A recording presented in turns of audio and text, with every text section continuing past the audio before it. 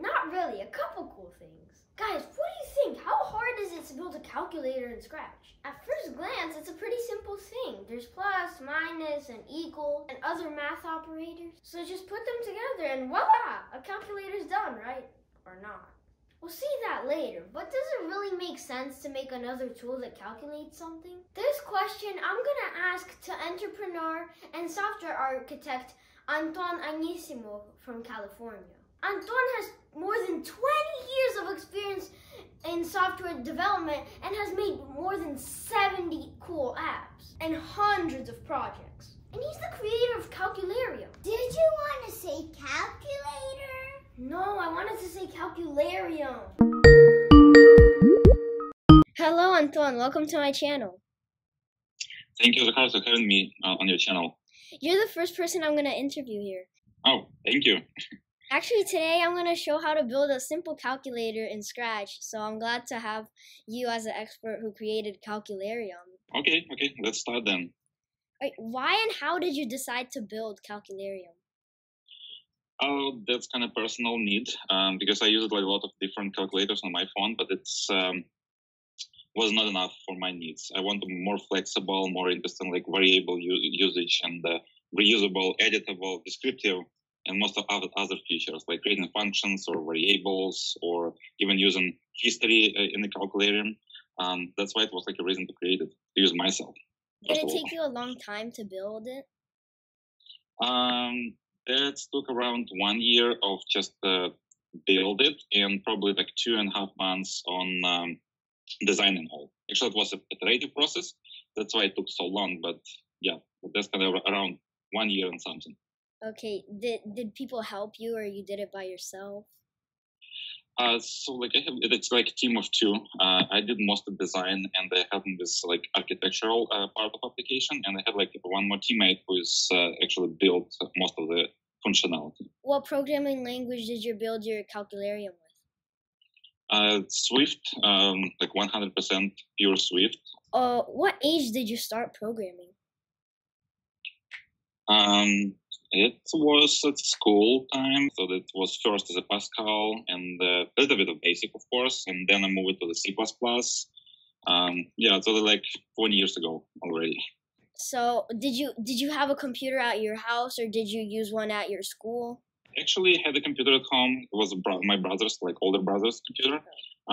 But starting actually coding at school because that time it was like the first probably year when we started doing like any development on the computers, and it was Pascal, definitely. Yeah, but it's first like what I started actually at school, and then continue at home, of course. Okay, did anybody like maybe convince you to start programming, or did you want to start it by yourself? Did you like it? It was like, I would say like 50-50. First of all, my brother said if I want to bring friends, play on computer, I have to learn how to code.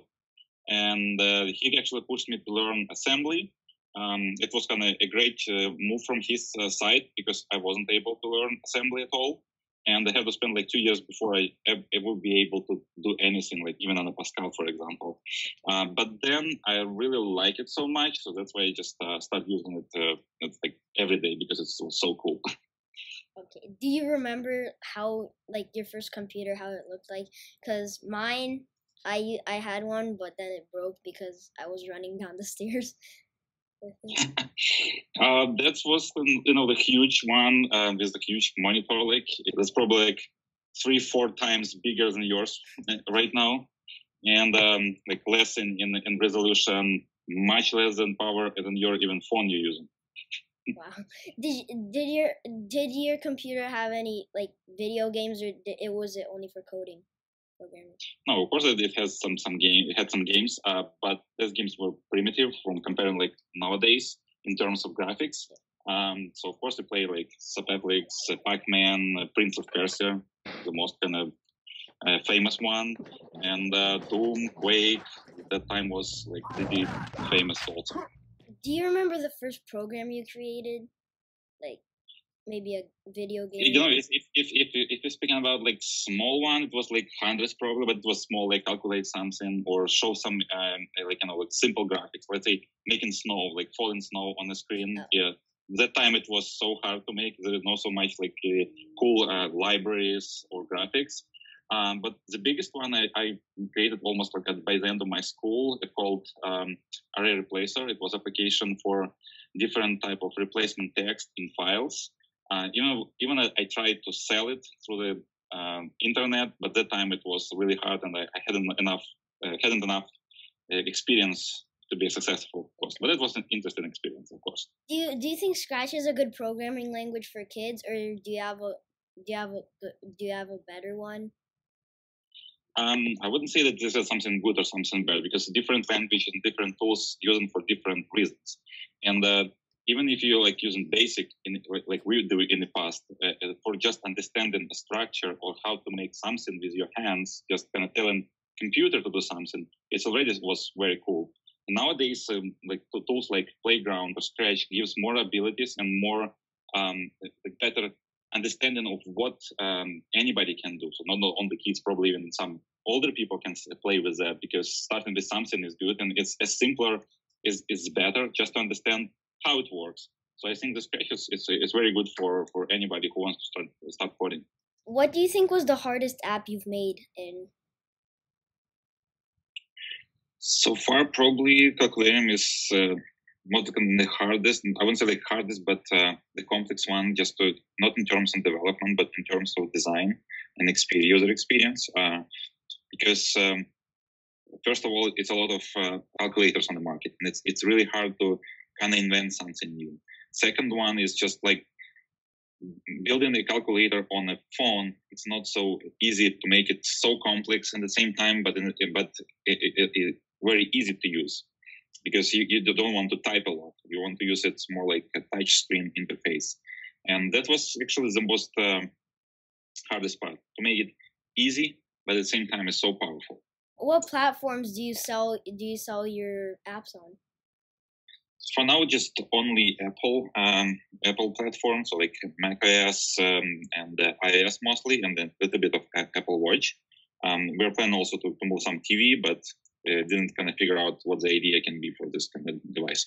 Oh, can you download CALCULARIUM on Apple Watch? Yes, it's available on Apple Watch, and you can do not only calculations. What is it you can do calculation as an expression, not just like one by one number. And also you can do tips and conversions of units, currencies, whatever, just on your wrist. Right. Do you have a favorite function in CALCULARIUM? My favorite, I would say, the couple functions and conversions, because it allows me to automate my process of some calculations. Sometimes I want to understand like rating in the App Store for the app, and I have to put like 5 stars, 4 stars, 3 stars ratings, and so on, and see what the number it will be. So I just created one function and use it for that. And the currency converter is very useful when you travel, or you need to, let's say, combine, I don't know, euro, Ukrainian hryvnia, whatever, in one just US dollar amount. It's so cool. What tech podcasts or vlogs do you listen to? I'm not listening so much on podcasts, but I'm reading a lot of such guy, John Sandel. He has a blog, not a blog, but a website with a lot of articles, actually with podcast also, Swift by Sandel. Also, I have written a lot of books from Paul Hudson. He's creating a lot of great content for hacking with Swift, debugging with Swift. He has great Swift UI in the 100 days course, like free, and anybody can join it. And actually, I just check it, and it's very good for anybody to start with Swift and Swift UI if somebody wants. Would you recommend a programming book to a kid? Do you have a programming book to recommend to a child? For kids, it's kind of a little bit hard to recommend, but I would recommend to use Playground on iPad. They have a lot of nice lessons and courses where you're not jump in right away in a very low development, and you can play with characters. You can do some sound effects or something like that with kind of pretty straightforward way. Is it hard to make $1 million selling games on App Store? Yes, it's at some point it's hard. At some point it's not. It depends from many different variables when you're doing. So it's not only coding. Coding is just a good part to build application.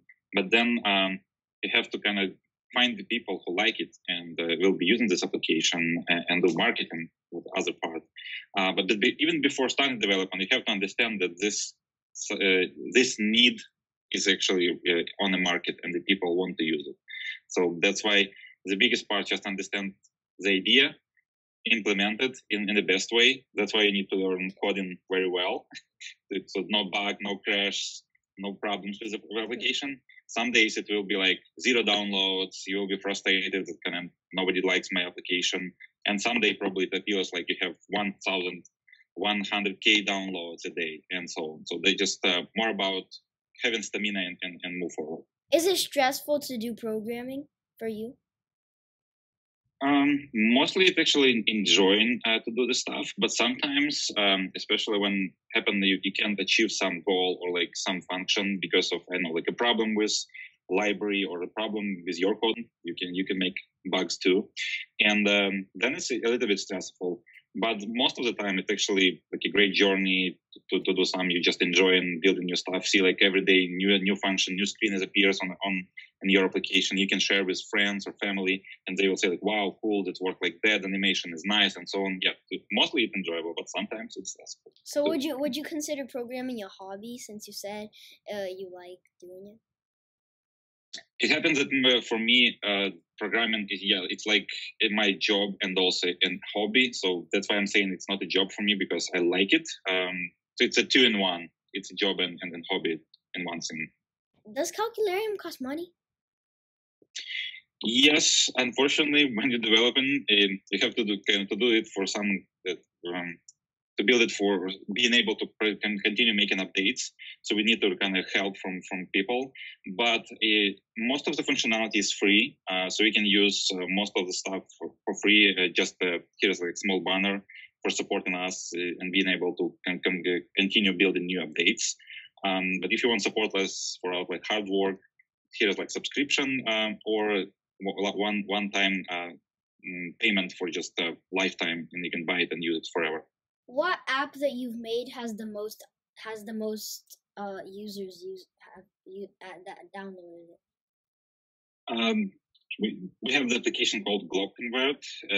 It has probably more than 5 million downloads and around like 300K people is using every month. So that's kind of pretty huge. Yeah, this one. That's a lot. About how much money do you earn on one app in about a year? How old were you when you founded your company? That was like almost 14 years ago, like in 2006. So that was around like 21, 22. Why did you choose your company's name to be in Voodoo? Oh yeah, the name was pretty tough. I'm looking for something that will embrace my philosophy by the life. And as I was at that time interested in Italian language, actually I haven't learned it, but I really like one word called inverno from Italian. It's called winter. And voodoo, of course, is kind of like spiritual stuff. So for me, this kind of combination of these two words, it's like a very freezing focus on something. So you're so concentrated on something, what you're doing, so nothing is can distract you, and you're in the process and in the process make it so cool, so like pixel perfect, crash proof, anything like that. So that's why this kind of name appeared and become like a philosophy for what we are doing at Voodoo. We're just trying to build best product as we can do. So like we push our limits as far as possible. That's why we put a lot of attention on the user experience and the product design, not only on the development. So for us, like designing, it's actually design plus development. Development not a part, like a separate part of development. It's also a design process, because if you design your code well and the product well, then you have a great product. Thank you very much for the great conversation. I hope to meet you in person in California. Yeah. Thank you. You too. It was great to talk to you. And if any questions, if anything I can help or like suggest to anybody, I will be definitely happy to do that and meet you in person, of course. Okay, thank you. Friends, I have more great news for you. After my conversation with Anton, I sent him a thank you email, and can you believe it? He was so kind and supportive to you and me that he gave us a list of free lifetime codes for Calcularium. By the way, one license cost. All you have to do to get one is just download Calcularium on the App Store, and in the comments below write, "I like Calcularium, I want a code." Hurry up and make sure you don't miss the chance. Guys, I hope you were encouraged by Anton's app. And now we're going to build our own calculator to see how difficult or easy it is. First, let's create our setup sprite.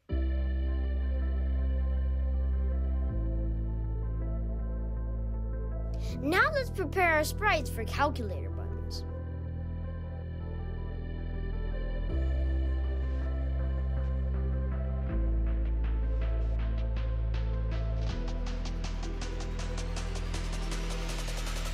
So I've created all sprites and arranged them in the setup sprite. Now it looks almost like a calculator. Now let's add a couple variables.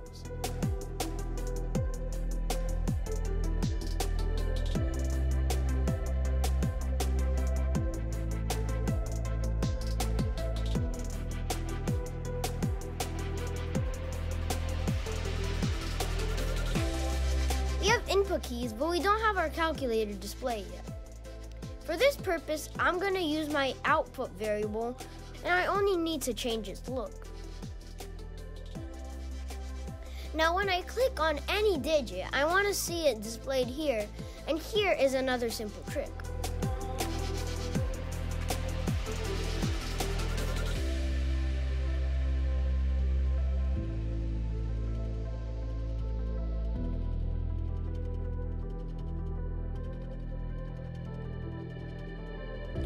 Now it works just as I wanted.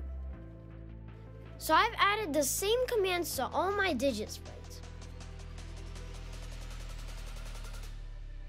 Let's just copy a couple commands for the AC button from the setup.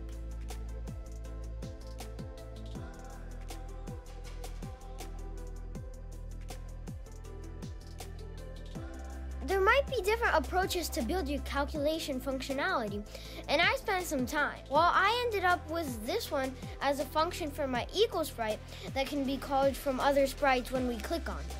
So here is how it's gonna look like.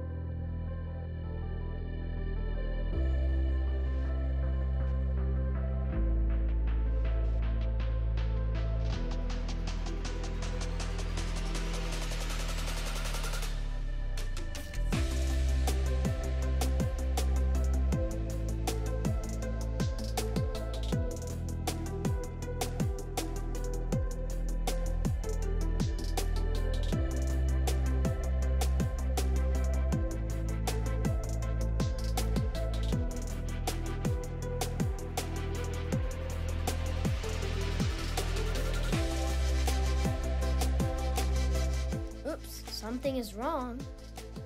Okay, this is very important. We need broadcast and wait here, or your calculation is not gonna work correctly.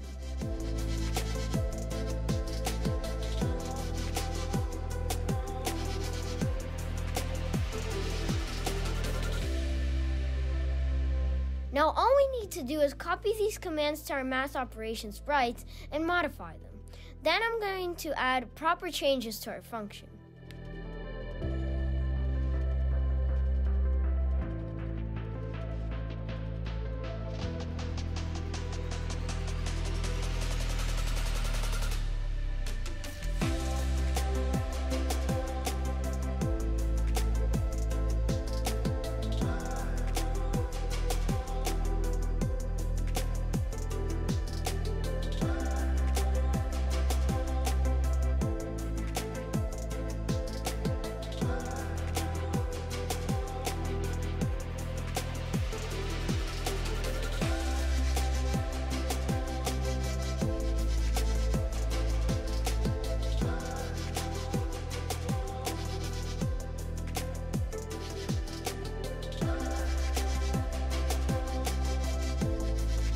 That's it, our calculator's ready.